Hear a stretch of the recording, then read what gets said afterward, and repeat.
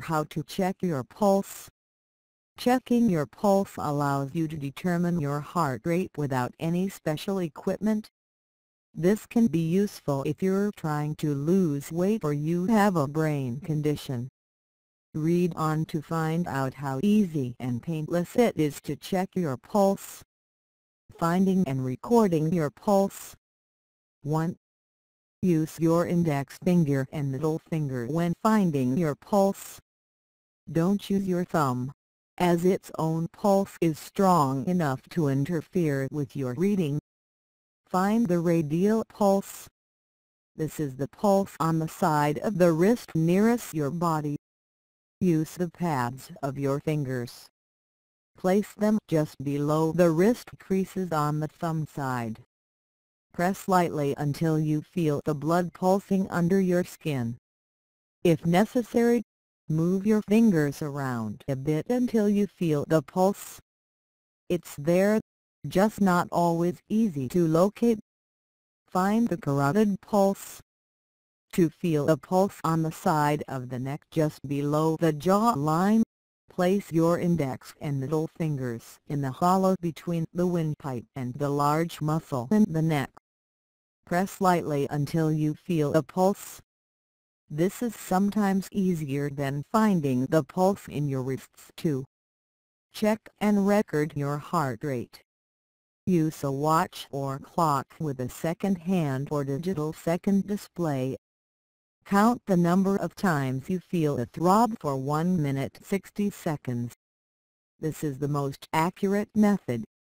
If you're in a hurry, you could count the beats you feel for 15 seconds and multiply by 4 or count beats for 30 seconds and multiply by 2. These options will work but are not quite as accurate as counting for a full minute. 3. Establish your normal heart rate. The normal resting heart rate for an adult is 60 to 100 beats per minute. Normal heart rate for children under 18 is 70 to 120 beats per minute. This applies to a person who is at rest. Any physical activity will increase the pulse rate. 4. Check the strength of the pulse to see if it is strong or weak. The strength of your pulse cannot be calculated precisely, but experienced professionals will characterize a pulse as weak, faint, strong or bounding. This is an indication of the health of the heart and vascular system. 5. Check the rhythm of your pulse. You're looking for regularity of pulsations and the pauses between them. If your pulse is steady, note it as regular. If you detect a skip or other fluctuation in the pulse, it may be termed irregular. This is not necessarily a cause for alarm, but if you note a consistent irregularity, you should seek medical advice as noted below. What to do if you can't find your pulse? 1. Try using your fingertips instead of laying your fingers across your wrist. Place the tips in different places and stop at each location for 5 seconds. 2. Try varying the pressure of your fingertips on your wrist. Sometimes either lightening your touch or pressing harder will help you find a pulse. 3. Try checking for a pulse while dropping your hand toward the floor. Holding your hand up near your head can make your pulse less distinct. Dropping your hand will slightly alter your blood flow through that wrist and make it easier to detect a pulse.